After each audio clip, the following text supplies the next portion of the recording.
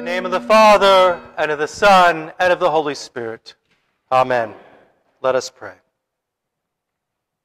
Almighty God, to whom all hearts are open, all desires known, and from whom no secrets are hid, cleanse the thoughts of our hearts by the inspiration of your Holy Spirit, that we may perfectly love you and worthily magnify your holy name, through Jesus Christ our Lord.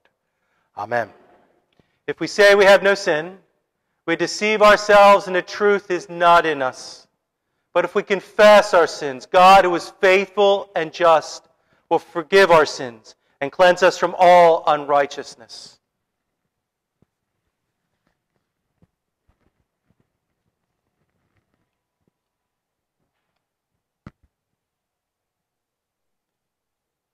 Most merciful God, we confess that we are in bondage to sin and cannot free ourselves. We have sinned against you in thought, word, and deed, by what we have done and by what we have left undone. We have not loved you with our whole heart. We have not loved our neighbors as ourselves. For the sake of your Son, Jesus Christ, have mercy on us. Forgive us, renew us, and lead us, so that we may delight in your will and walk in your ways, to the glory of your holy name. Amen.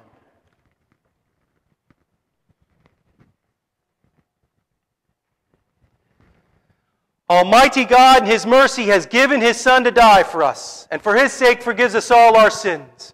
As a called and ordained minister of the Church of Christ, and by his authority, I therefore declare to you the entire forgiveness of all your sins, in the name of the Father, and of the Son, and of the Holy Spirit. Amen.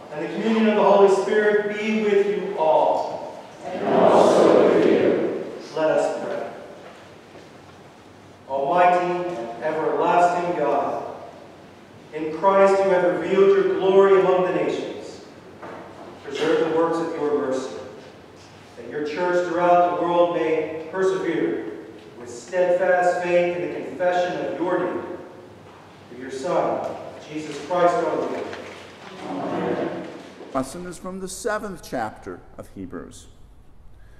The former priests were many in number, because they were prevented by death from continuing in office. But he holds his priesthood permanently, because he continues forever. Consequently, he is able to save to the uttermost those who draw near to God through him, since he always lives to make intercession for them. For it was indeed fitting that we should have such a high priest, holy, innocent, unstained, separated from sinners, and exalted above the heavens. He has no need, like those high priests, to offer sacrifices daily, first for his own sins, and then those for the people, since he did this once for all when he offered up himself. For the law appoints men in their weakness as high priests. But the word of the oath, which came later than the law, appoints the Son, who has been made perfect forever. The word of the Lord. Thanks be to God. This 22nd Sunday after Pentecost 2021, the word comes to us this morning from Hebrews chapter 7, verses 23 to 38, permanence. In the name of the Father, and of the Son, and of the Holy Spirit. Every time I walk from the church lobby to here in the church, I'm reminded of my temporary place here as the pastor. There are 12 men on the wall in the passageway leading into the church. And on that wall with each picture is a beginning date for each man and a concluding date with each man, and in between a dash. And I see my own picture at the very end of the list there. And I see that I'm living in the dash.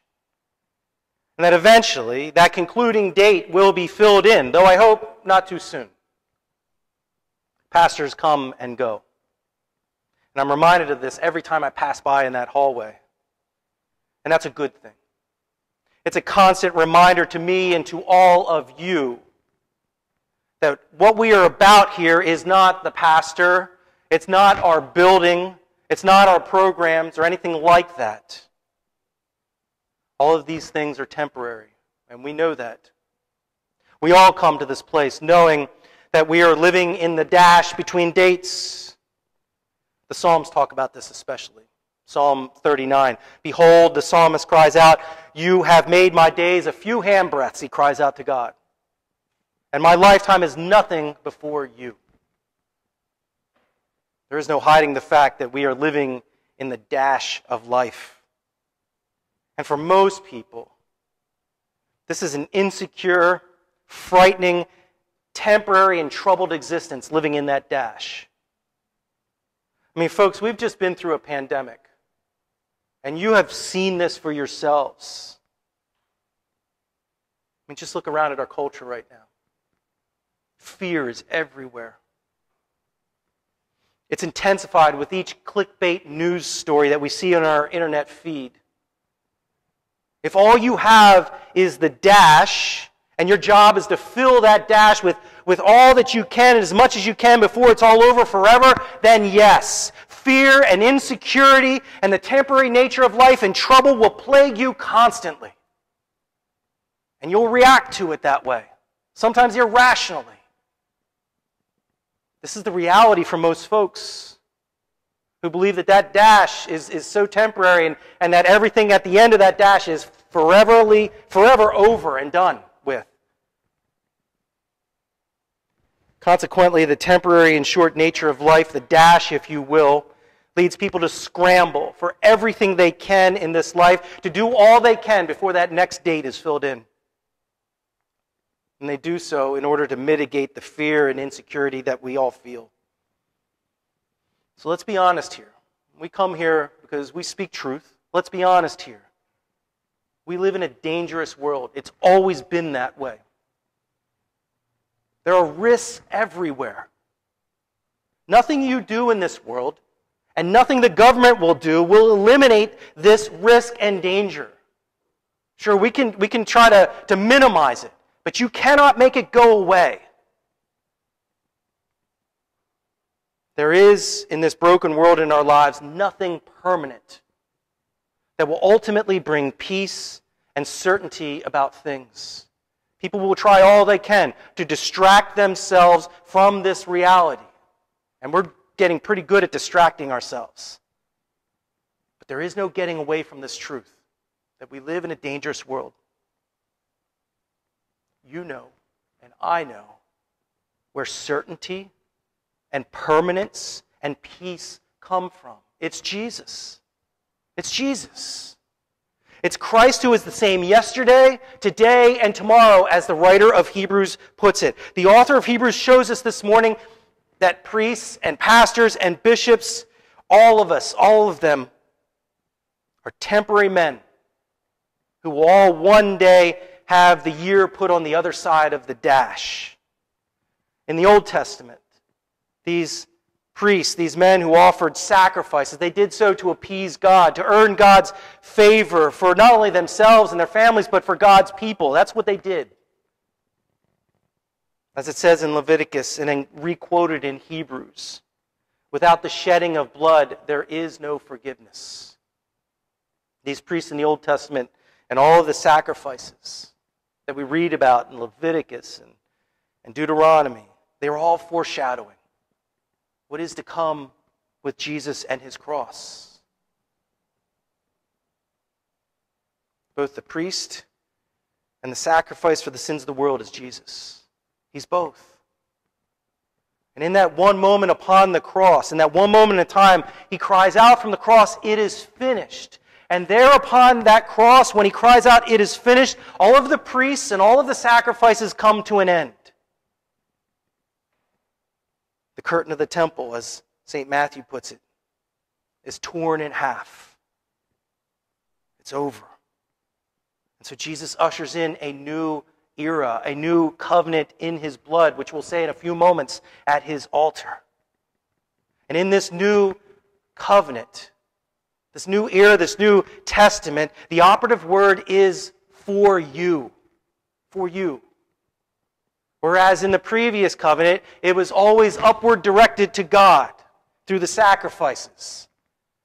But now, in this new covenant, this new era, it is for you. It is downward directed to us. Raised on the third day and ascended to the right hand of the throne of majesty, as you heard this morning in Hebrews.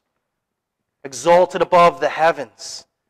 We have a permanent great high priest for all of us. We have a high priest, a mediator, an advocate, as Hebrews will later put it, who has been in the filth and in the muck and in the dirt of our lives in this world. He knows us. He has suffered with us. He fights for us. And because Jesus is eternal, permanent, and alive today, he hears our prayers, as he promises to. This is why we pray, as you heard at the beginning of the service in the collect, through Jesus Christ our Lord. He hears our prayers and intercedes for us with the Father. And why wouldn't he? He has redeemed us at a high price. He's made us his own. As such then, because he's alive today and at the right hand of the Father, he is active and available to us in the divine service right here and right now, in this place. People will often ask me, "Pastor Goodman, why do you use the term divine service instead of maybe worship or mass or whatever?" Those terms are fine. We even find them in our Book of Concord. But I use the word or the term divine service because I believe it especially conveys what we are gathered here for. This is God's service. And our Lord Christ promises to come among us not in order to primarily receive our praise and worship, and we love to do that, of course. But primarily our Lord Christ comes among us in order to serve us.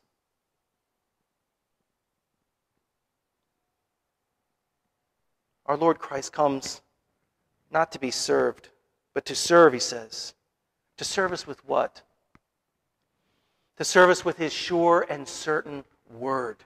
A word spoken not through a priest who offers sacrifices up to God, but a preacher whose job it is to declare to you, in no uncertain terms, the entire forgiveness of all of your sins in the name of the Father and of the Son and of the Holy Spirit. To serve us.